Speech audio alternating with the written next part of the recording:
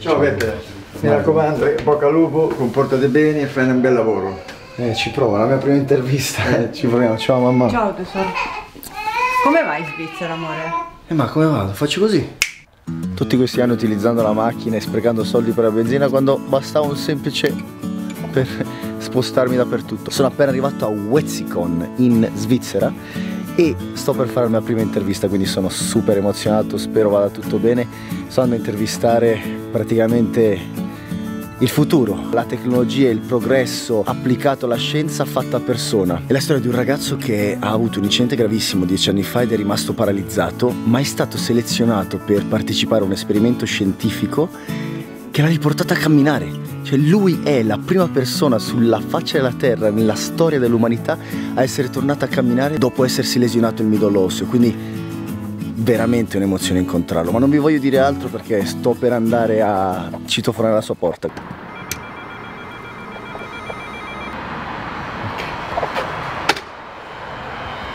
Which floor, David? Ah, here you are. Hello. Such a pleasure, finally. Yes, how are you doing? Here's much better, eh? Much better. Today with the sun. I didn't expect sun in Switzerland. It's gonna be like this for another week. Yeah? Yeah. Cool, cool. David, I'm so happy to be here because I'm waiting this moment since I think 6 months. We are talking till. Yes, it's long. Yeah. Yeah? Yes, yes, yes. It's crazy because I just saw the news on the TV. I looked for you on Facebook and they wrote you, David, is that you? And I sent you the screenshot of the news. Yeah. I don't know if you remember. I remember, I do remember. And you just told me, yeah, apparently, yeah, it seems me. And so I asked you, man, I have to meet you. I have to meet you because I have this project and I want you to be part of it because I'm sure that your story would inspire many people. You can say something important about happiness. Every time I say to the people, my first country of my journey around the world will be Switzerland. I say, Switzerland? But yeah. I expected something more exotic. Yeah. And when I say your story, everyone was like, wow, you gave me goosebumps. Seriously, everyone. Wow. And now I'm goosebumps because I always get emotional when I think about your story. But I don't want to say anything, just do a little introduction of yourself. Well, yeah, my journey started a long time ago. Mm-hmm. So I was in the physical education teacher program to become a teacher, and I had this accident. And when was it? Which year? 2010. 2010. Yes. Wow.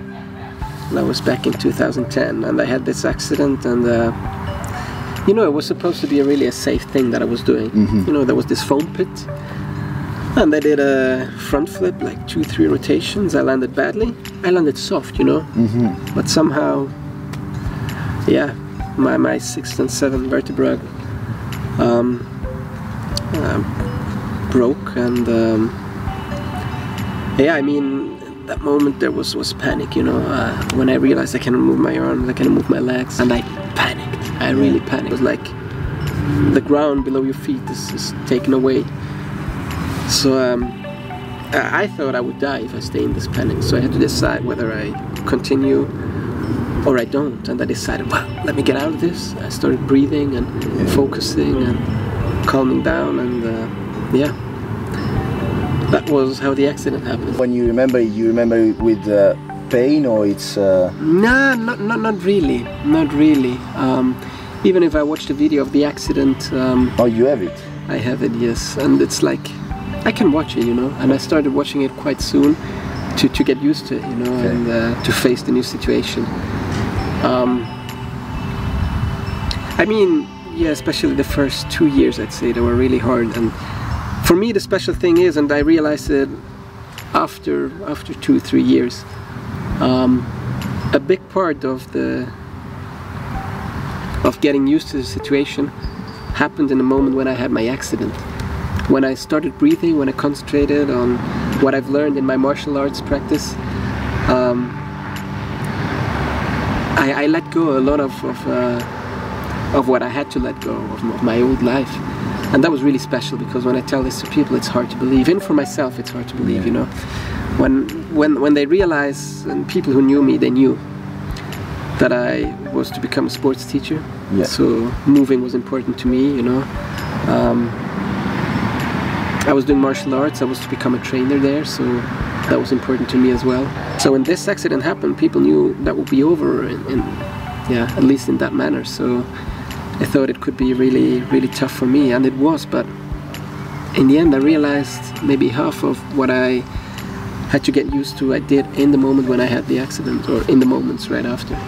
It's like immediately you accepted another life. You understood you were obliged to accept another life, so you let it go, and you... It looks like at least half. Yeah. I would say, you know, then when you really start realizing, well, it's not only my legs that I cannot move, but I cannot properly use my fingers. Yeah, and then other things like going to the toilet is different, putting on your clothes takes long, taking a shower is a struggle. So you know, you start realizing a lot more. So you know, there's a lot of stuff that you don't think about in the first moment, but I think what I thought about in the first moment, I kind of accepted it, at least for the moment. But then, after 10 years, everything changed. Well, yeah, actually the journey really started with Lausanne, where I did the study with Professor Curtin. That was still during rehab, so 2011. There was this, the boss of the clinic, he entered the room. It's like, well, I know you're really interested in science. He knew I was studying human movement sciences and sports, plus to become a sports teacher. He was in contact with this director of the clinic, and this guy, if a new person comes, will report and tell him, well, there's a young guy, he's very sportive, injury is about what you need. You know, it was really tight criteria, so I was lucky enough to be part of the project. That's how I got in contact with the professor, and then he called me in 2016. He's like, oh, we're ready now. Like, okay, I'm playing the European Championship, wheelchair rugby. I'm not ready. I'm not ready. It's like, yeah, but like you to be #1. I'm like, yeah, no chance. I cannot let down my team. It's like, okay, we'll figure it out. So there was another guy who was the first patient. Wait. You said no to an experiment that could have changed your life because you had the championship for wheelchair rugby. Yes. Wow. Yes. You love your team. Oh yes, I mean, yes. Okay. And I mean, it's a team sport, you know. If one guy is not there suddenly, that's not okay. So I started in 16. I had the big success in the beginning of 2017.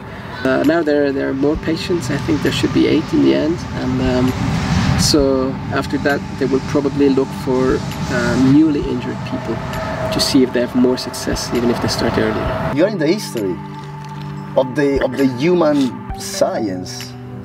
You're part of it. Yeah, I'm not in any book of science, so you're part of it. Yeah, for sure. Yeah. I sometimes feel it, you know, when people who are studying, human movement science, for example, they're like, "Oh, we covered you in our lecture." It's like, well, wow. Yeah, it's something. It's something. You know, for me, it's you know, I was in it, and if you look at it from outside, it's special, at least. Yes. You know, I hear many people talking about happiness, and it's their goal in life, and a long time I agreed with that.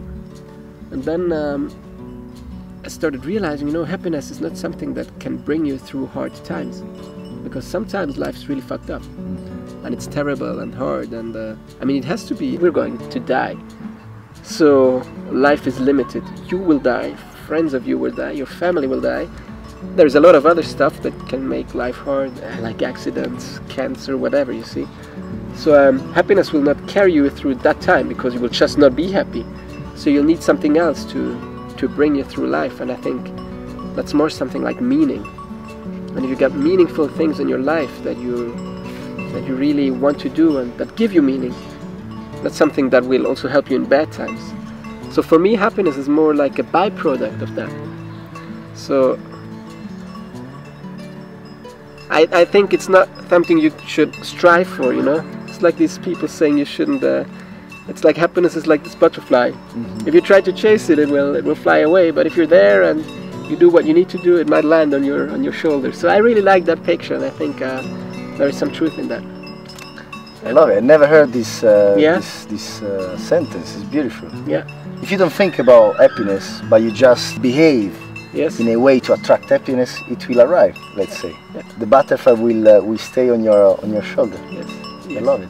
It's really personality dependent. So you know, there are some personality traits that make you more prone to feel happy or not.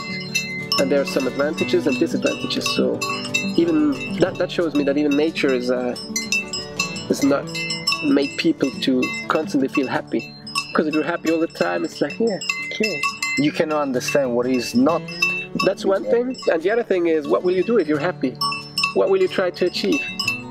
Will you go through a study as I did? I mean, you need some drive, and I think happiness is not really driving you.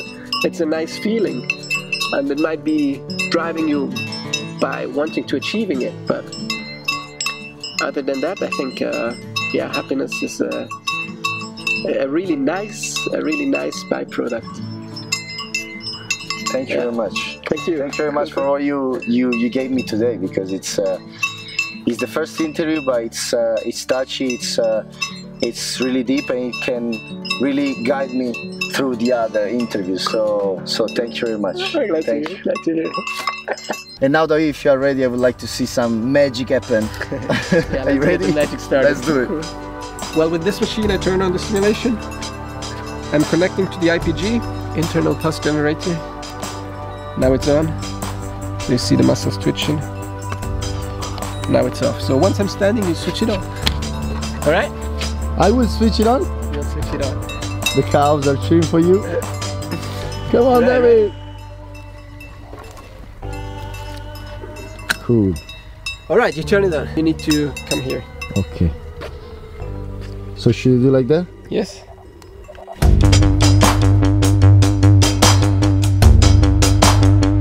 Vi è mai capitato di assistere a qualcosa che vi sembra più grande di voi? Beh, oggi mi sono sentito come davanti a un miracolo.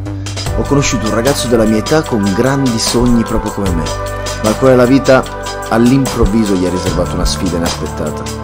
Lui non solo l'ha accettata, ma è riuscito a esaudire tutti quei sogni che l'incidente aveva spazzato via per un momento. Ho conosciuto un atleta a cui i dottori avevano detto che non sarebbe più stato in grado di camminare, ed eccolo qui davanti a me mentre fa un passo dopo l'altro verso il futuro. Non è però questo il miracolo al quale ho assistito oggi, ma l'insegnamento che David mi ha regalato con la sua storia. La vita può essere dura quando meno ce l'aspettiamo, e la felicità non deve essere l'obiettivo finale, ma la costante motivazione che ci spinge a desiderare una vita significativa. Ciao David! Ciao ciao! Thank you very much! Happy birthday, by the way. Oh, thank you. Ciao ciao.